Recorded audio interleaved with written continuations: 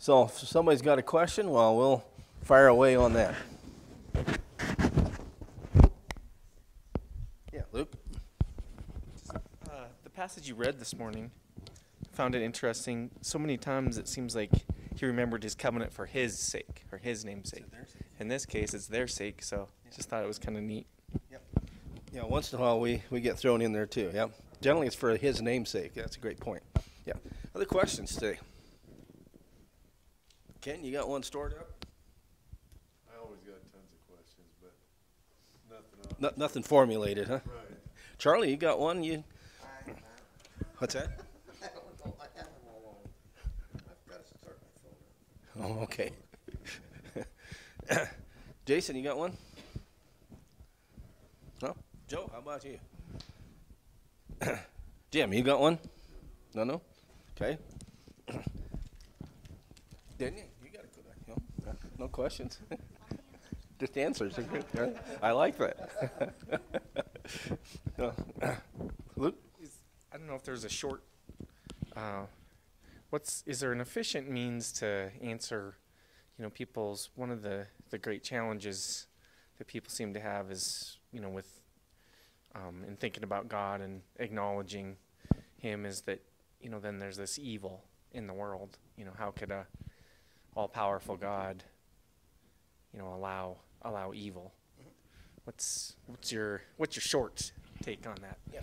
I mean, that's a question. Sometimes that's just a hostile question, but sometimes it's an honest question. Is if God's so good, why is there so much evil in the world? Legitimate question under those circumstances. And it goes back to the fact that God is love, and that God wants us to be able to love. Okay. Well, love is only possible through free will. Okay? If people are robots, then love's not possible. Love is only a function of free will. And it may take a little bit of work to establish that for some people, but, you asked for the quick answer. Now, as soon as God gave angels and men free will, even God has to accept the consequences of that. And so that's why things roll the way they do. You don't get to blame God for bad things. See, God gives people the choice to be good. Satan puts the temptation in front of them to be evil. People are actually choosing. Now, when Adam and Eve sinned, they were, of course, separated from the tree of life, or separated from God because of their sin. Because of their sin, then they are separated from the tree of life. God booted them out of the Garden of Eden, and the law of death and decay entered into the universe. And so, ultimately, even physical death that can come to babies or anybody else is a result of the sin, man's choice. If you turn to John 11 again, see, it's pretty subtle, but this is where Jesus is approaching the tomb of Lazarus. And John 11:33 says, when Jesus therefore saw her, that's Mary weeping, and the Jews who came with her also weeping, he was deeply moved in spirit and was troubled, and said, where have you laid him? And they said to him, come and see. And in verse 38, coming to the tomb, Jesus again, being deeply moved within, came to the tomb. When it says deeply moved within there, that's kind of a interesting word. Part of it was he's angry. Jesus is actually angry here. The best they can bring it into the New American Standard English is he's deeply moved within. But he's actually a result of anger. In other words, what he's angry at is that death even had to take place in the first place. See, and that makes sense. That, but it did. So don't blame God for the things that the devil puts in motion. God gave the devil free will. He was he was beautiful and he was righteous until iniquity was found within him. And from that point on, he went downhill, pulled a lot of angels with him by their own free will, and then worked on man, and man, by his own free will, has chosen evil. And so what we've got is we've got a collective corruption then that's occurring in the human race, but you can't blame that on God. When God gave man free will, then even God has to accept the consequences of that. Further thoughts on that? Okay. Jason.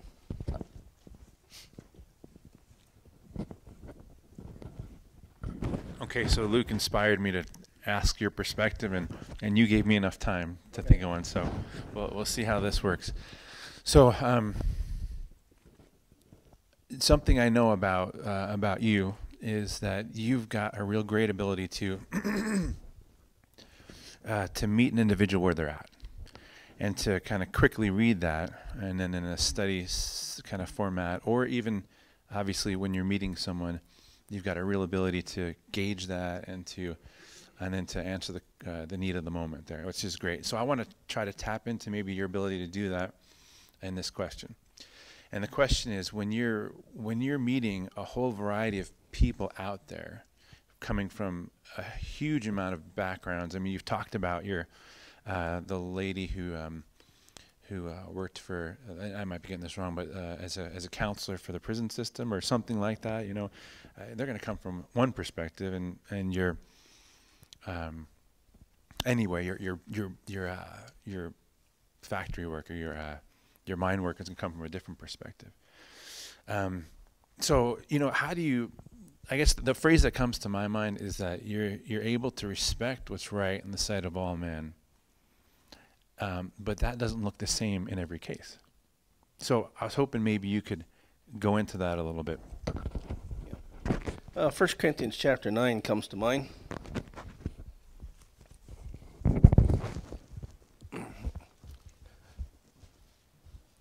This is the Apostle Paul, to the church at Corinth. The overall discussion has to do with the fact that is it okay for Christians to eat meat sacrificed to idols in the marketplace?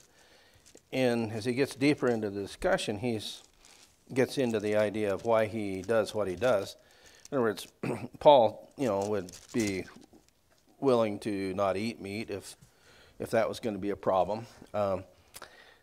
And so in verse 19, 1 Corinthians 9:19, he said, "For though I am free from all men, I've made myself a slave to all, so that I may win more. To the Jews I became as a Jew, so that I might win Jews. To those who are under the law, as under the law, though not being myself under the law, that I might win those who are under law. To those who are without law, as without law, no, not being without the law of Christ, law of God, but under the law of Christ, so I may win those who are without law. To the weak I became weak, that I might win the weak. I have become all things to all men, that I may by all means save some. And I do all things for the sake of the gospel, so I may become a fellow partaker of it."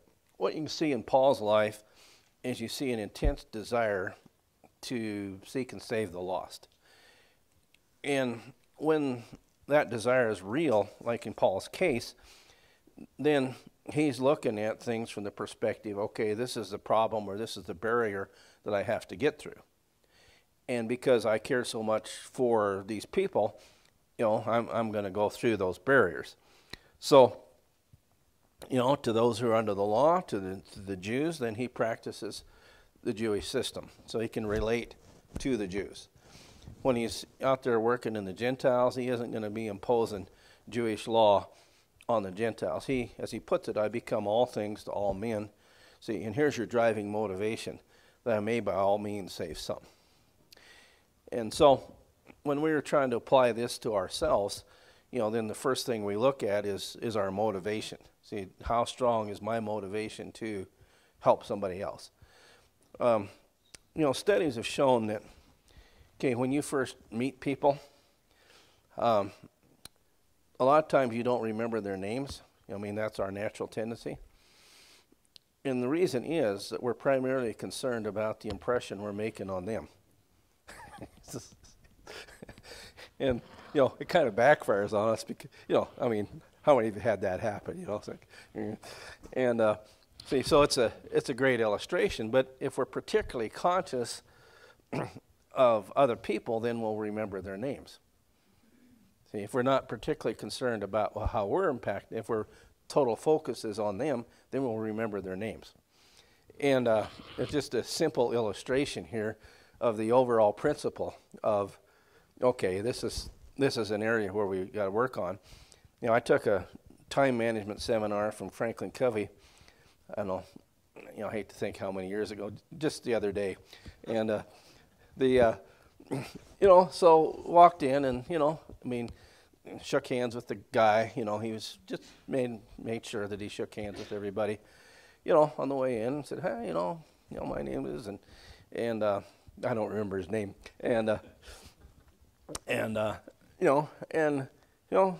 What brings you to the seminar, where you work and stuff. And okay, and good, just kind of professional type things, okay? Well, some point during the seminar, there were about 60 people there. He went through and called every person by name and said where they worked. Now, how could he do that? See, because, of course, it was a professional thing for him at that point. But see, he's very consciously focused in on the individuals that are at that seminar. Okay? And it's a good illustration, see. So the key for all of us is to be able to relate to them, to be able to contact, is to be so focused on them. See, that's a simple thing, but that's what really opens things up, is being able to meet people where they are, is our intense concern when every fiber of our being, shouts, I'm here to help you. See, and that's going to be communicated, in our ability to listen and pay attention. So that would be the short answer to that, Mr. Shanahan, is, okay, just for all of us to increase our focus on the other person and really listen to what they have to say. It takes more work to listen. But until you listen, you're shooting in the dark. You don't know really where the person's at. But if you can do a little bit of listening, it helps you to hone, and again, if you go to John chapter 3,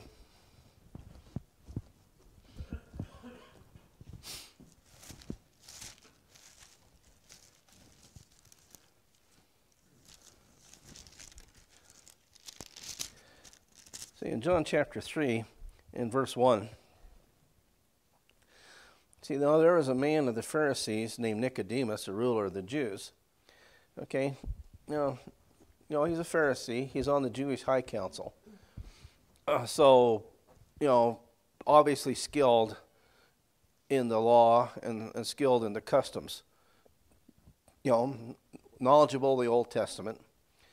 A guy who'd been to the Passover, okay?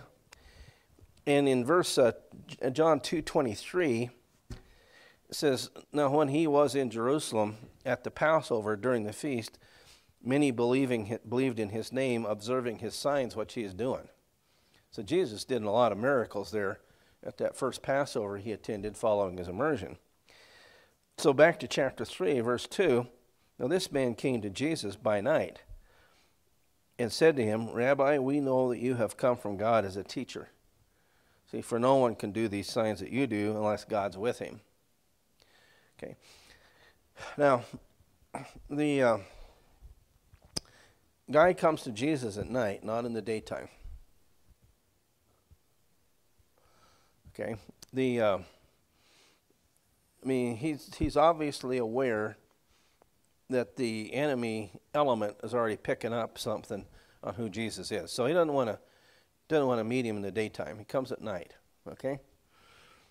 And he says, we know, he doesn't He isn't asking a question here. He's making a statement. We know that you've come from God. Nobody can do the signs you do unless God's with him. Now, Jesus goes over the top of that to the real question that Nicodemus has. You know, what are you doing? You know, what are you bringing? See, and that's why Jesus comes back with an answer on the surface that doesn't make sense. Truly, truly, I say to you, unless one's born again, he cannot see the kingdom of God. What's Nicodemus interested in? Kingdom of God. Okay, he's, you know, back in John chapter 1, and it's John the Immerser, in verse 19, John 1:19, he said, this is the witness or the testimony of John when the Jews, remember Jew in the Gospel of John means the hierarchy, sent to him priests and Levites from Jerusalem to ask him, who are you? See, now John the Immerser's work was creating quite a stir. So much so that the big boys in Jerusalem send the smaller boys to go down and ask John the question, who are you? What's John's message? Well, repent, for the kingdom of heaven's at hand. Get yourself ready for the kingdom. Get yourself prepared. See, so this is creating quite a stir, okay? Then Jesus shows up on the scene performing miracles. Remember, John the Immerser did no miracles. Here's Jesus showing up doing miracles, right? And so what's on Nicodemus's mind? The kingdom of God. So Jesus says, you can't see the kingdom of God unless you're born again. Okay? See, Jesus is paying attention to where Nicodemus is at, and he's able to answer the unasked question. Now that's amazing on Jesus' part that he can do that, but it's worthy of our processing and our desire to imitate that sort of thing. So that's the quick answer, Jason. You got a follow-up comment there?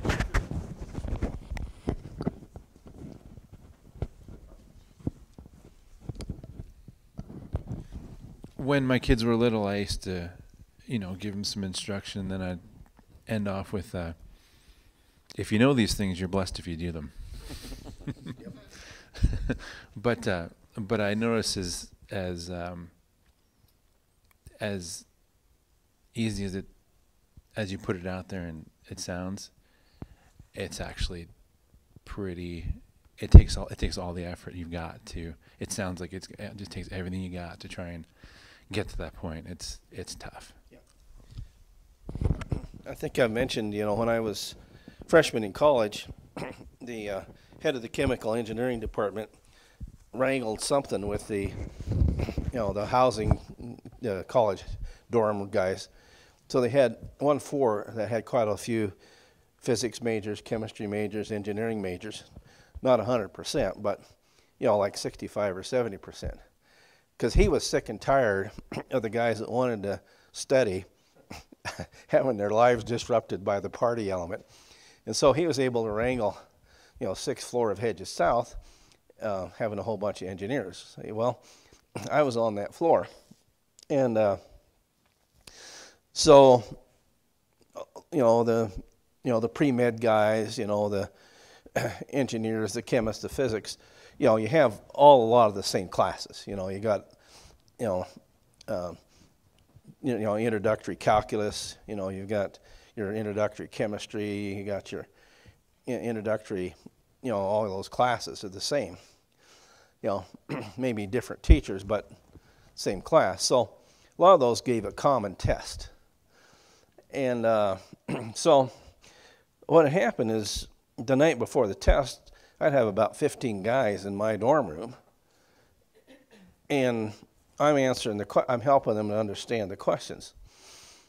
And see, that's a really key point, is being able to detect where the beginning point is, okay?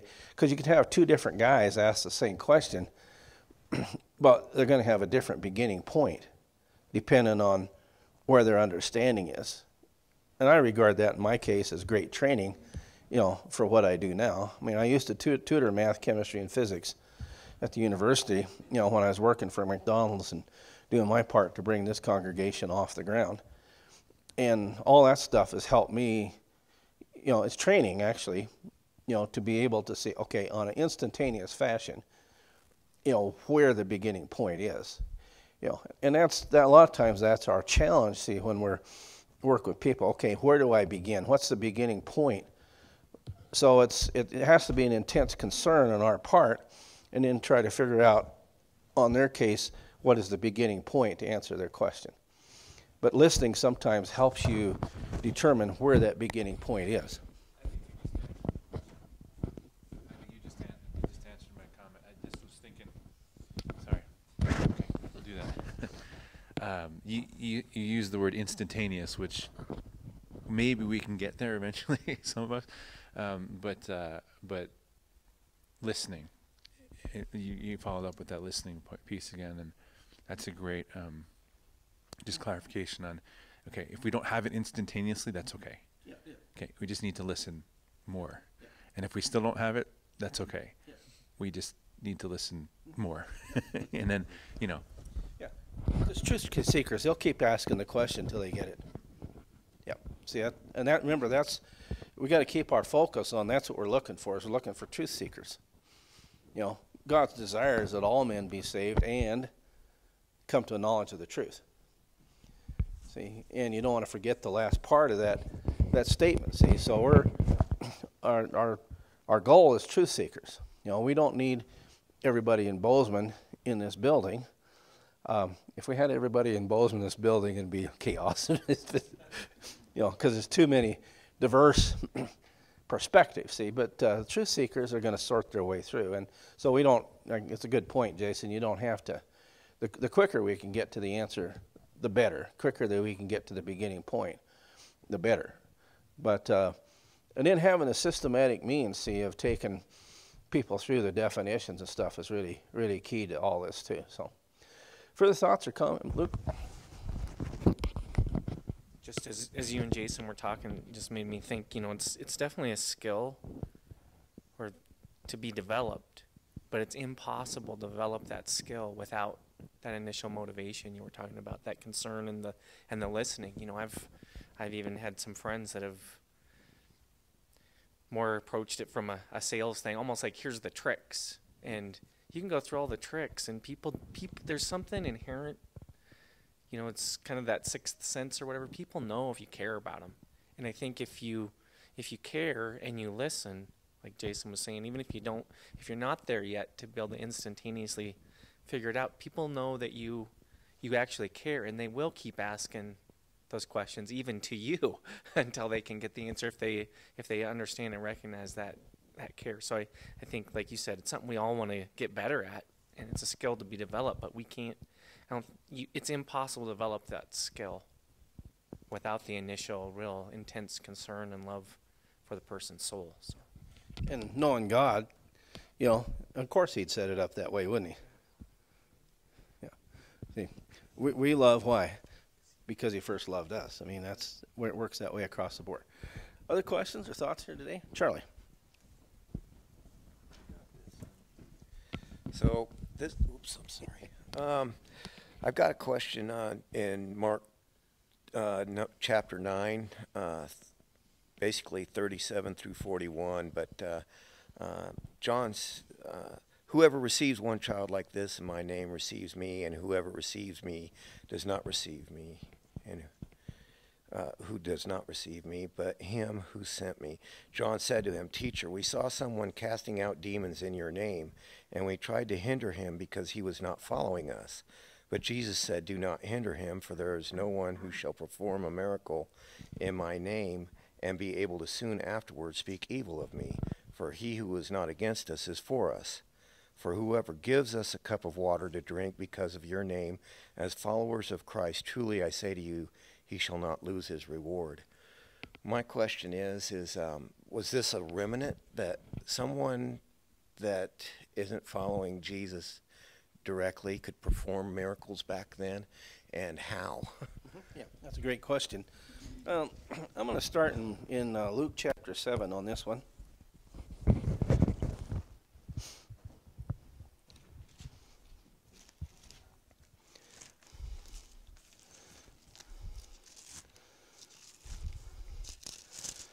Luke chapter 7, verse 29 and 30 says, when all the people and the tax collectors heard this, that he who is least in the kingdom of God is greater than John the Immerser, they acknowledged God's justice, having been immersed with the immersion of John. But the Pharisees and the lawyers rejected God's purpose for themselves, not having been immersed by John. Okay.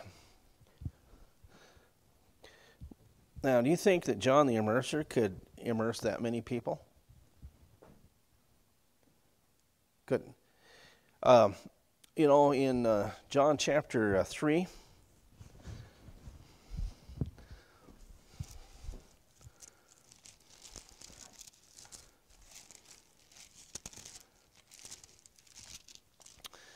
John chapter 3, verse 22.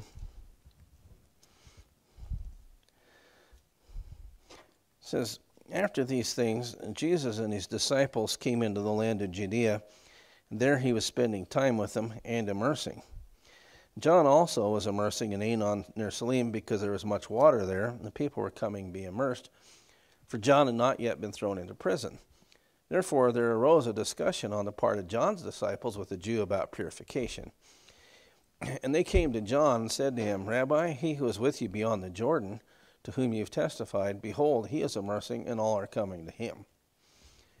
Now, okay, John chapter 4 has a clarification point in here.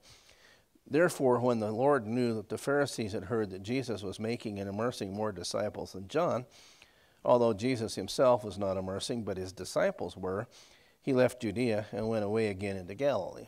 Okay, so what you see here is John's immersion is something that John started. Jesus carried it on, but you can see there's going to be a lot of people out there preaching the immersion of repentance for forgiveness of sins. The message of repent and be immersed for the forgiveness of your sins is going out there. John's not doing all of it. Jesus is not doing all of it. There's a lot of things going on, not specifically recorded in the Scripture. Okay? Now, let's go to Luke chapter 19.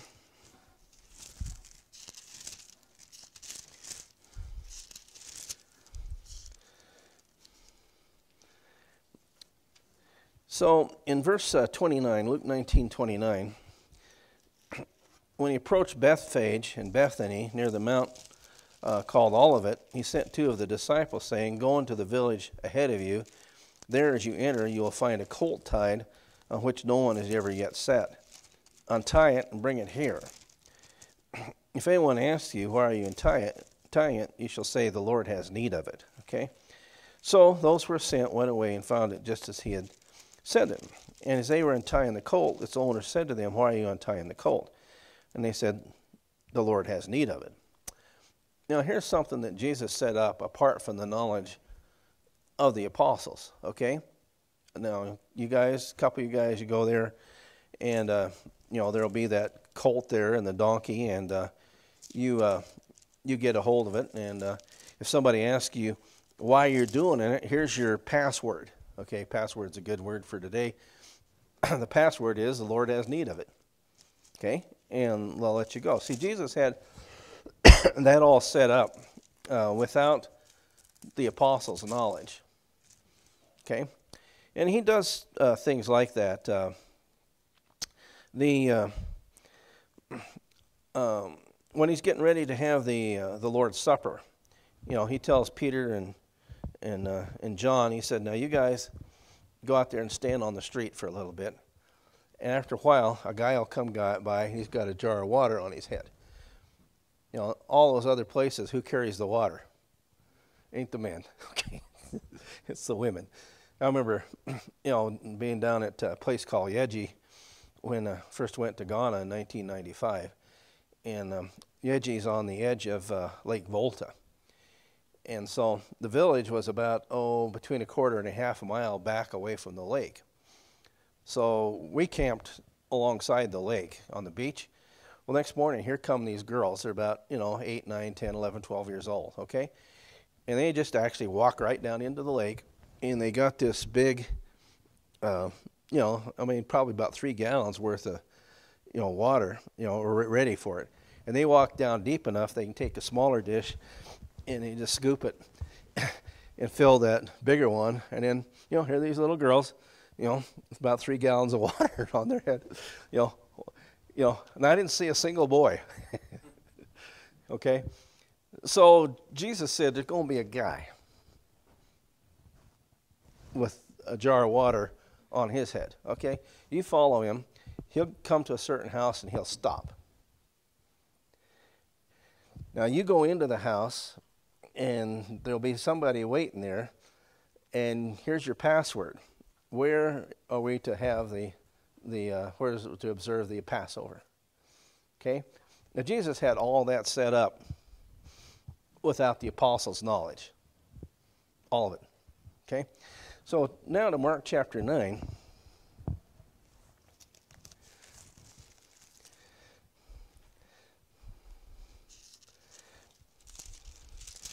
So, as you mentioned, verses 38 and 39,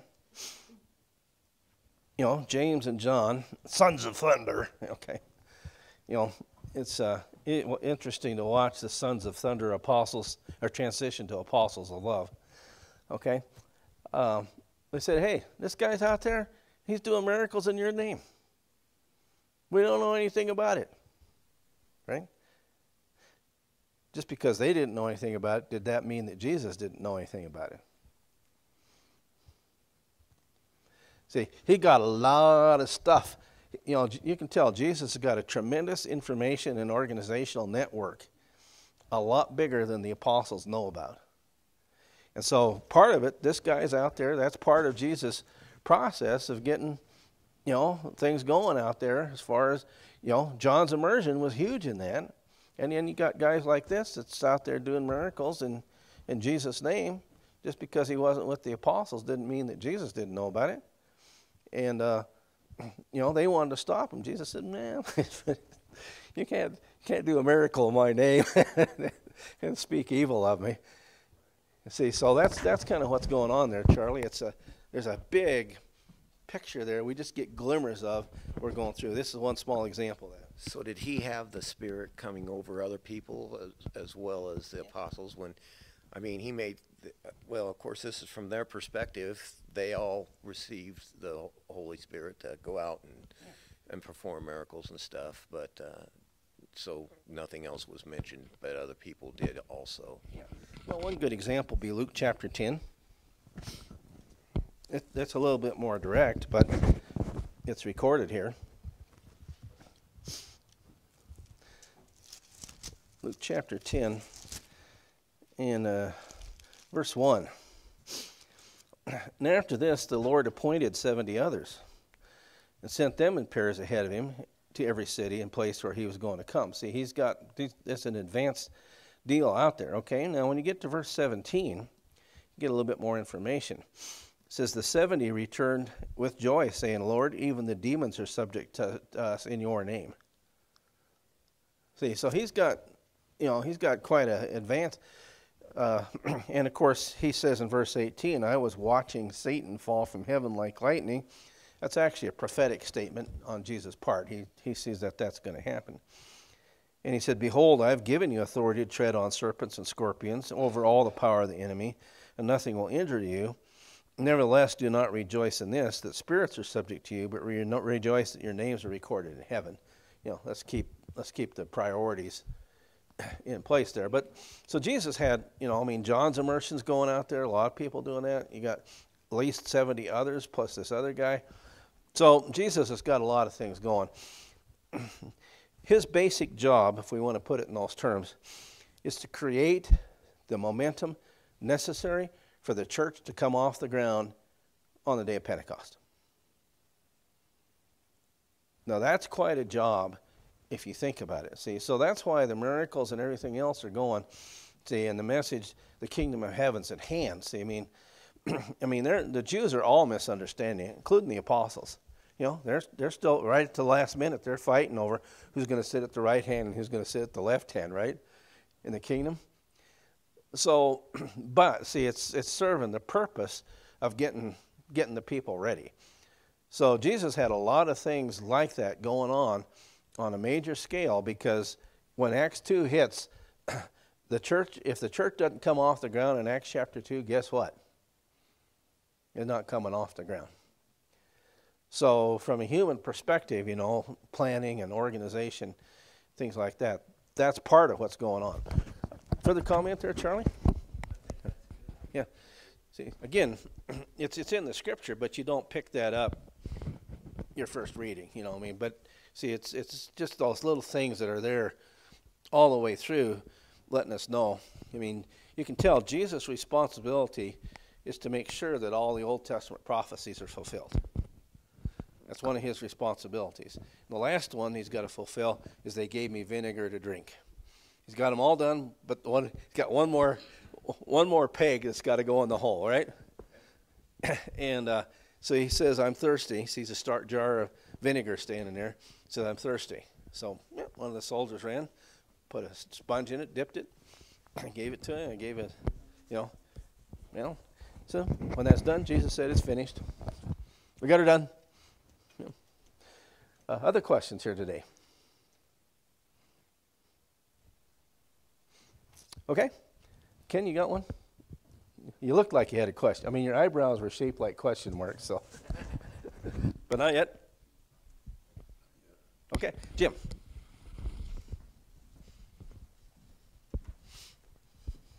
I'd like to back up to original question.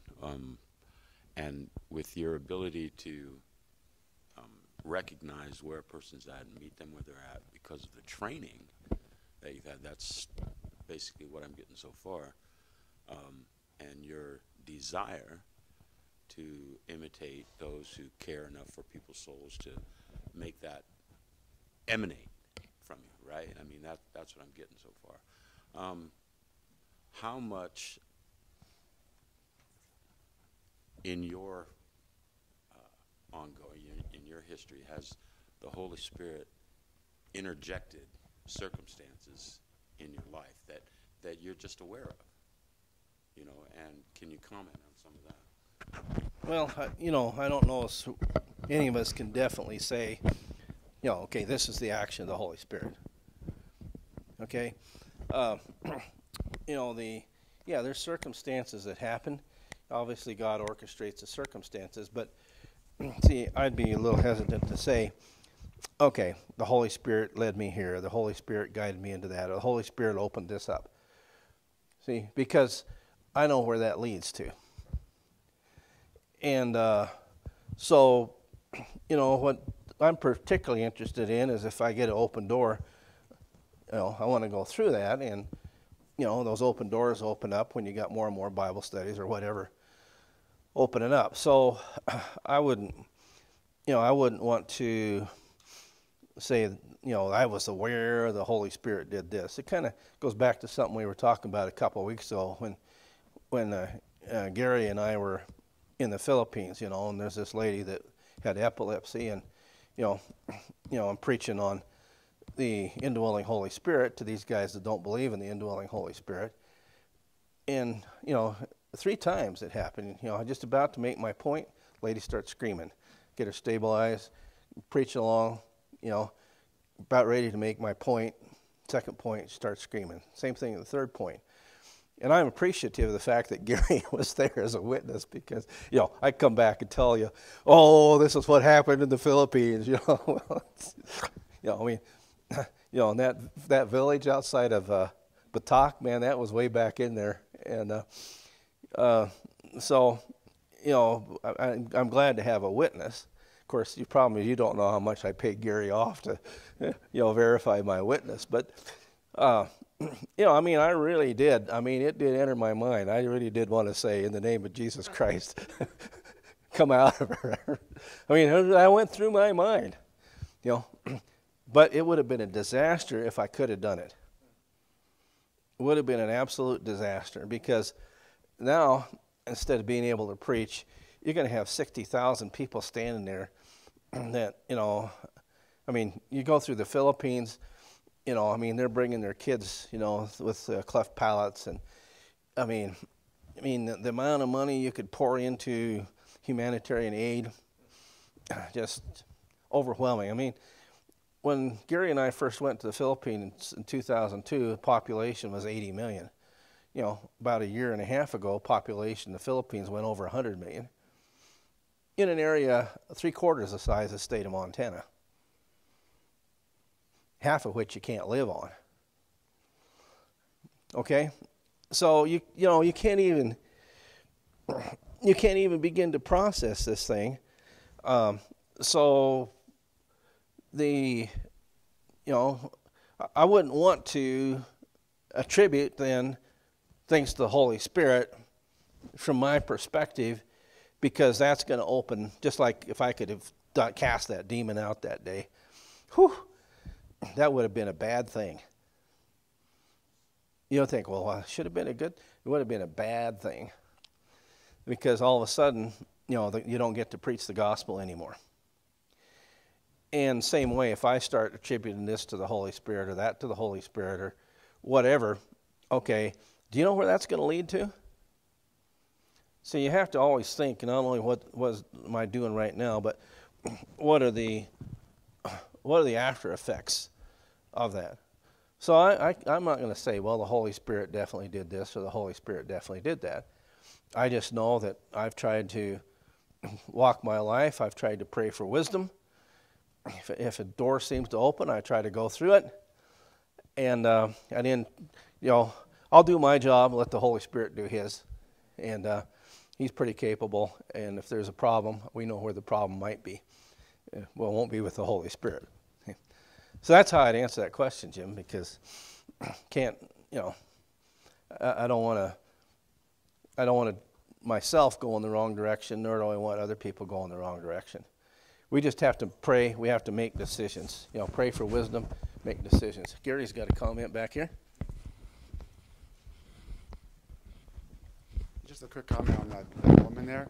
Even if you could have done that, you see examples in the Bible where the miracles that Jesus did, that identified who he was, but it didn't seem to have any effect on a person's faith. So if someone today could be doing those things, it'd be a great humanitarian thing, but is it going to bring people to Christ? Yeah. Generally, people are after what they're after.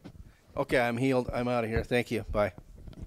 And it makes sense, too, that it will take away your ability to preach the gospel. That really made sense when you made that statement. Now everybody wants you to heal them. They're going away from the Word of God. It would have been a huge bad thing for you to be able to perform a sign when you're saying that the signs are gone in the first place. Okay, you're going against the Word of God in the first place, so that's not going to happen. And to be able to base your what we're trying to persuade people with is not with signs and wonders, but with the Word of God. That's the wisdom of God. That's what He decided to do in the first place. That's why we have the Bible, and that's what we're supposed to use it for. Yeah.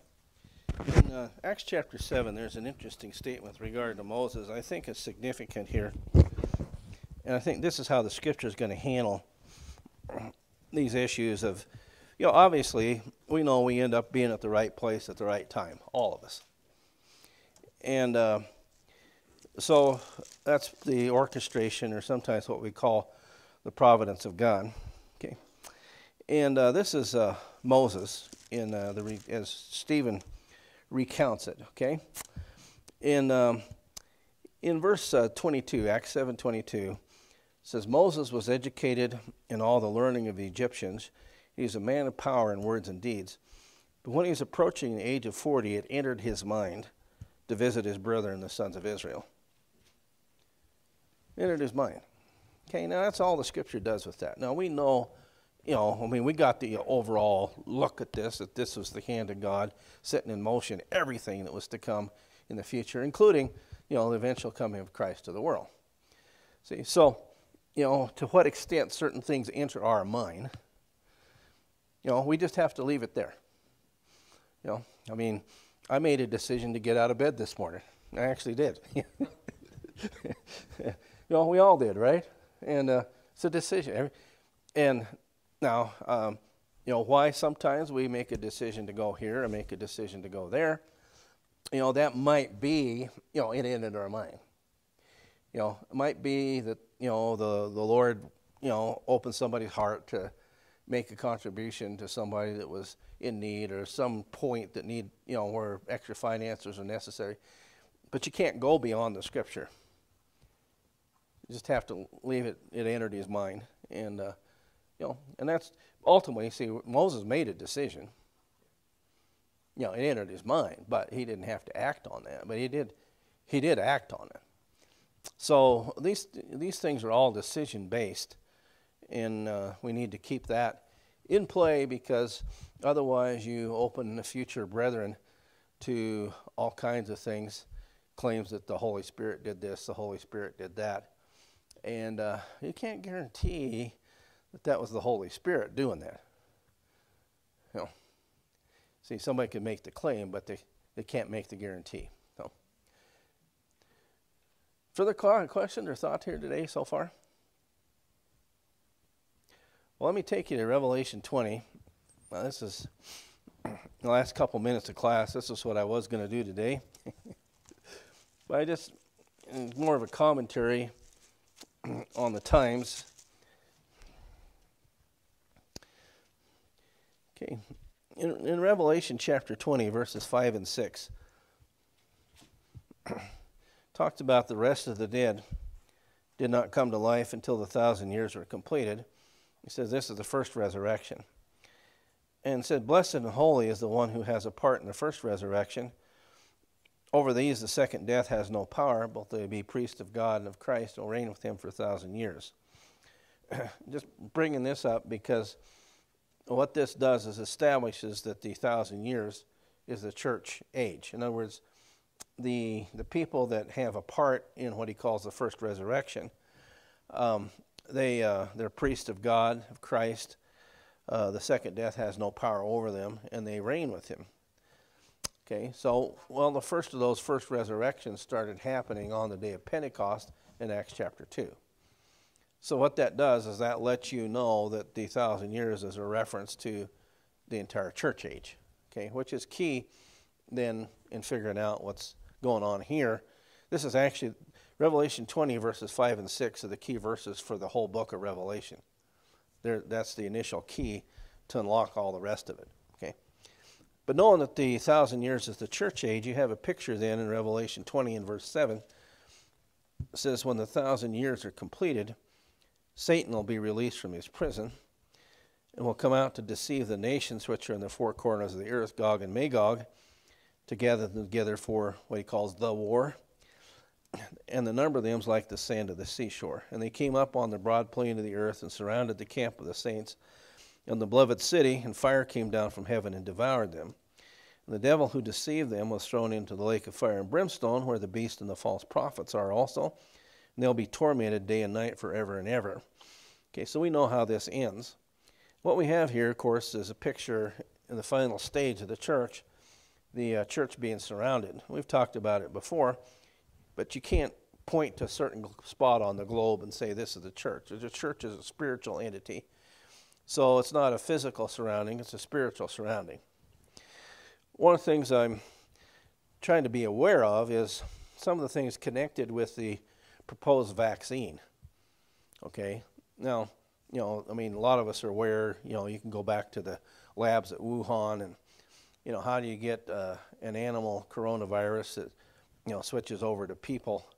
It's kind of like that Lyme's disease, the federal government refused to admit that Lyme disease exists, because it gets the name Lyme because in Lyme, Connecticut, just off the coast, there's a laboratory where they experiment.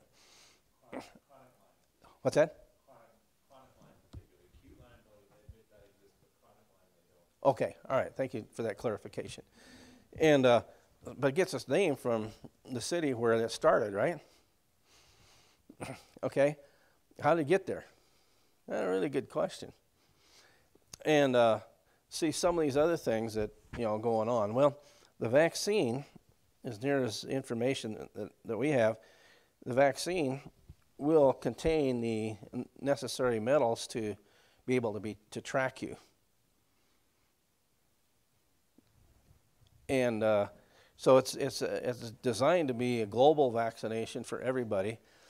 And with Bill Gates' financing, and coupled with the computer thing, you see that they might have a means of tracking every citizen on the planet.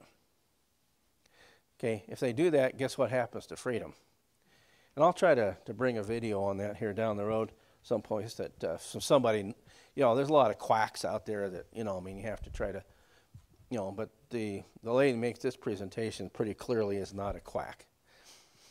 It's like on the election, Dr. Shiva from Massachusetts, MIT, he and his two other guys teamed up to analyze the voting from 3 cities in Michigan. Three counties in Michigan.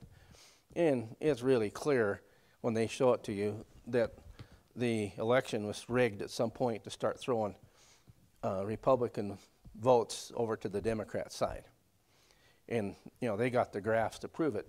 I'll get some of you that website if you want to look on it. Okay, there's quacks out there, but when you got guys got credentials, dealing facts, and can back it, okay, that makes quite an impact. Same way with the lady that talked about the vaccine. All right, and the vaccine contains the elements that will make it possible for every human being on the planet to be traced. Okay, all right. So the reason I'm bringing that up is there is a possibility that the last stages of Revelation 20 are starting to kick in here. And if that's the case, see, we as Christians need to be particularly conscious of that and really focused on what we need to be doing here in the short amount of time that we have. Okay, in other words, now's the time not to be particularly planning your retirement. Okay, and if some of the things that they've been floating with regard to a major lockdown coming, right? You've seen it. If they do that, what a national lockdown. Okay, what's going to happen to the economy? Okay, we don't know. We honestly don't know. But we have to, on an individual basis, be very, very dedicated and committed to carrying out the Scripture. Make sure we get the Scripture pumped into our skulls on a regular basis so that we keep our perspective and then keep our focus on what's important, because a lot of other things are going to have to be unimportant by comparison.